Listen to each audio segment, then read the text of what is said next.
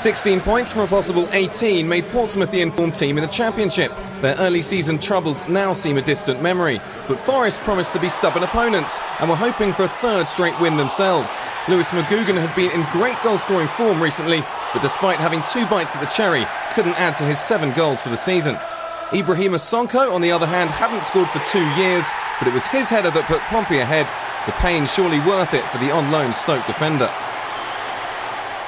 But the lead lasted less than 10 minutes. Lewis McGugan's cross asked a lot of Paul Anderson, but what a header it was, 1-1 inside half an hour.